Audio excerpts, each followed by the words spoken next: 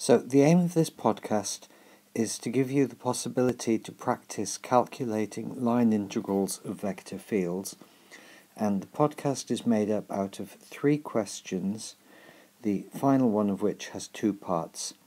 In each case, your task is to calculate a line integral of a vector field. F here is given explicitly in each case, and the path C is shown graphically here, here, here, and in the final case also here.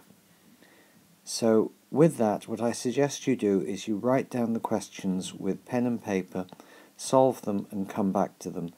The answers are on the next slide and the detailed solutions follow, and if you look at the more information on the YouTube page and click on that, you will see links that take you straight to the detailed solutions for each question.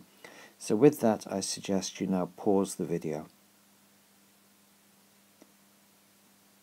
Welcome back. So the answers to the questions are now on the next slide. So the line integral for the first question, the answer is 1. In the second question it vanishes, and you can ask yourself if you can see why.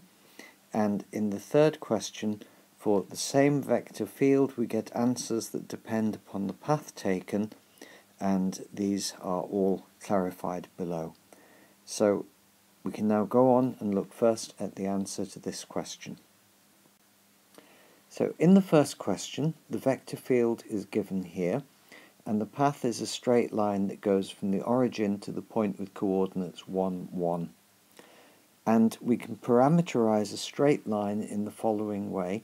We say that any point on the path has position vector r, given by the initial position vector, so it will be the origin, plus t, which is a parameter from 0 to 1, and that grows in the direction of the final position minus the initial position.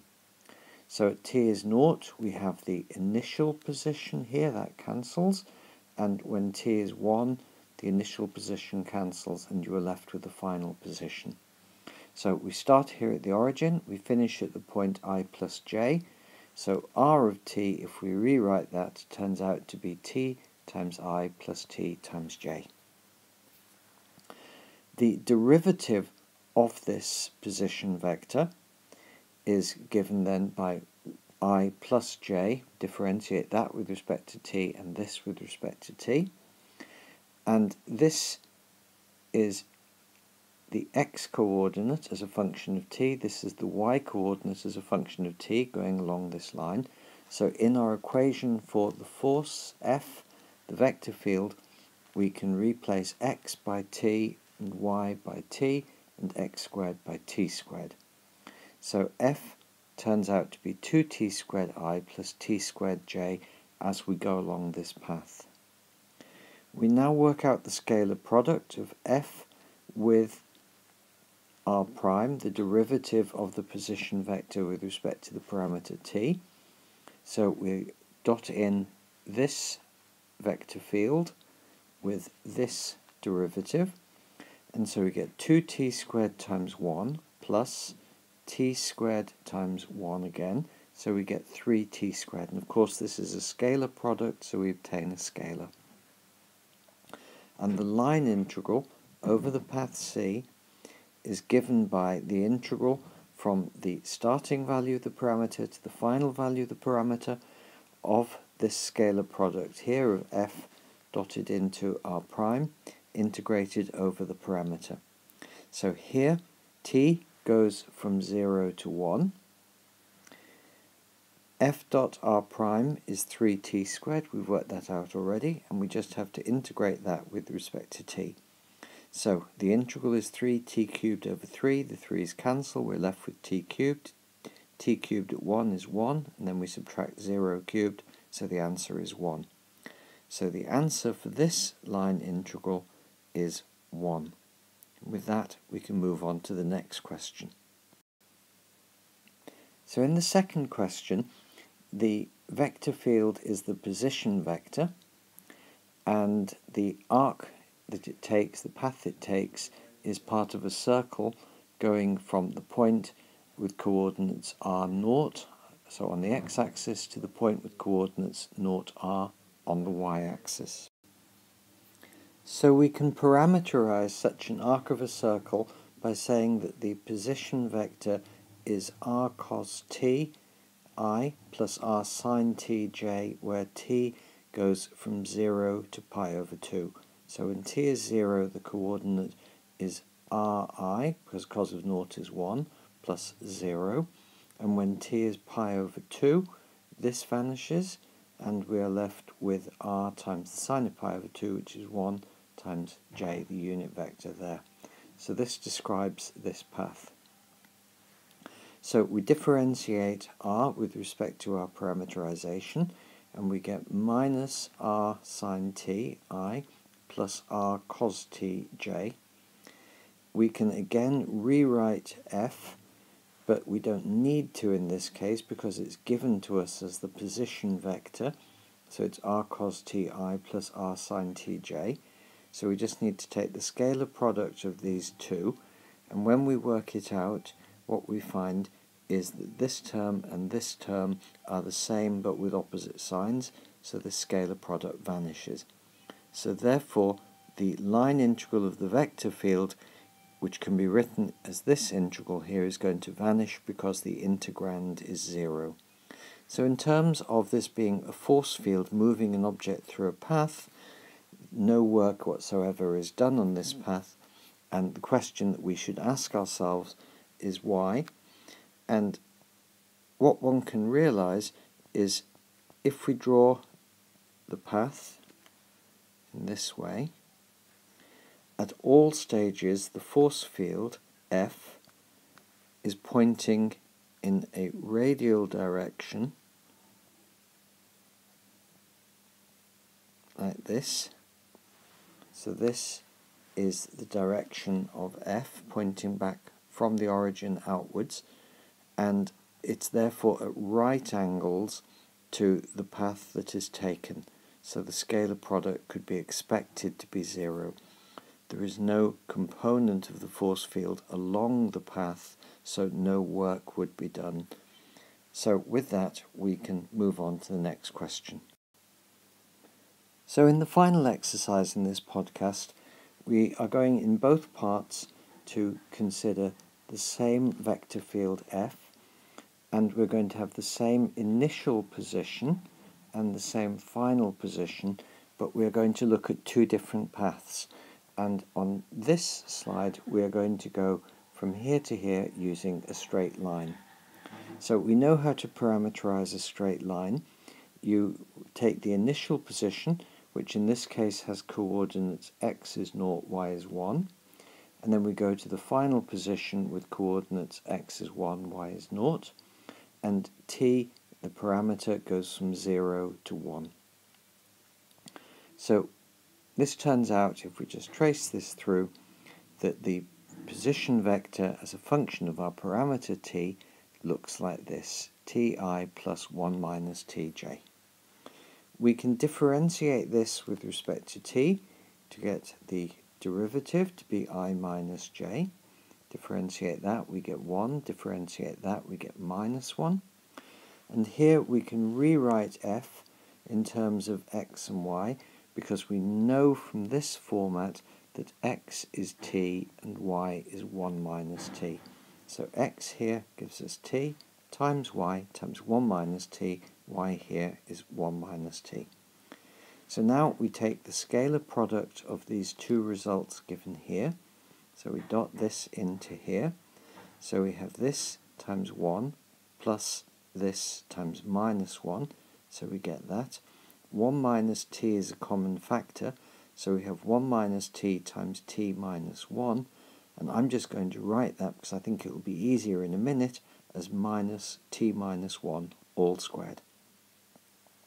So our line integral over the vector field turns into the integral of this result with respect to the parameter t.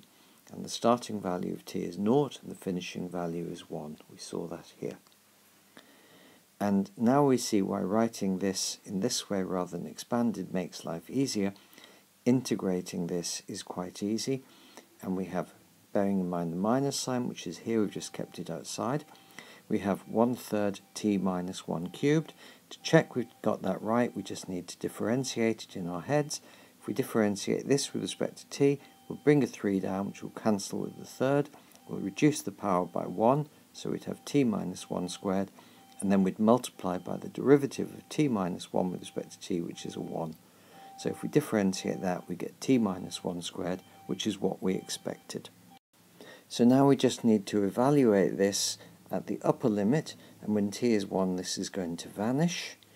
And then we subtract this evaluated at the lower limit, and that's 1/3 minus 1 cubed. So this gives us minus a third minus minus is plus a third, but there's a third minus sign outside, so overall we get minus 1/3, and that is our answer for this particular line integral. Now, many line integrals, not all, are path dependent, and what I want to do now is to show that this is a path dependent line integral by calculating it for a different path. So let's see that on the next slide. So on this slide we have exactly the same vector field f, but we're going to take a different path. So we want to parameterize this arc of the circle such that now we start here and we finish here. So let's say that our position vector is sine of t times I plus cos of t j. When t is 0, this vanishes, so there is no x component, we are on the y-axis, and the y value is 1, so we are here. As t increases, this decreases, we're going down, but the x component is increasing, so we're moving out this way. And when t reaches pi over 2, the y component is 0 and the x component is 1. So this is our parameterization of the path, and if we differentiate it with respect to t, the derivative of sine is cosine, the derivative of cosine is minus sine. F can now be rewritten in terms of our parameter t. We have here x, y, x is sine of t, y is cos of t, so we get sine times cos, plus y, and y was cos of t, so we have that. So now we just need to take the scalar product of these two structures, and we get this sine t cos t times cos t, so sine of t times cos squared t, plus, and now it's minus sine of t times cos of t, so there's a minus sign and it's sine of t cos of t. So this is the scalar product of these two vectors. And now we just need to substitute this in to our scalar product, integrate over the parameters. Here it's from 0 to pi over 2, and integrate this with respect to t.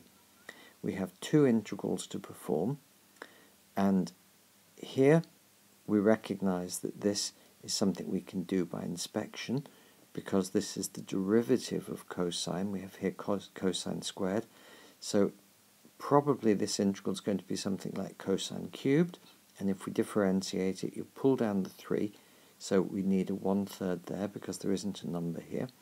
You reduce the power by 1 then when you differentiate it to cosine squared, and you then multiply by the derivative of cosine, which is minus sine. Now here we've got plus sign, so we need to put in another minus sign, so minus minus cancels, and if you differentiate that, this is what you get. Now back here in the scalar product, I rewrote sine of t times cos of t as a half sine 2t, because I think that makes performing the integral a little bit easier.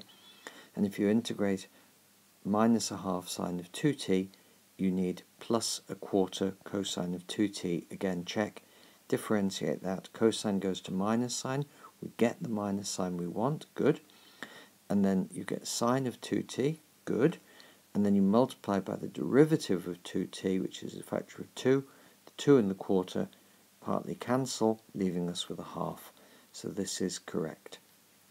So we now have this evaluated at the upper limit minus itself, this thing again, at the lower limit. When t is pi over 2, we have a cosine of pi over 2, so that's going to vanish. We then add plus a quarter, and it's the cosine of 2 pi over 2, so it's the cosine of pi. The the cosine of pi is -1. So that would give us -1/4. So all of this at the upper limit gives us -1/4. And we then subtract, open brackets, all of this evaluated at the lower limit. At the lower limit t is 0, and the cosine of 0 is 1. 1 cubed is 1, so we have -1/3 here, plus 1/4, and the cosine of 2 times 0 is still the cosine of 0, which is 1, so it's plus 1/4. So we have -1/4 minus -1/3 plus 1/4. If we expand that out, it's -1/4 minus another quarter minus 2/4 is -1/2 plus 1/3.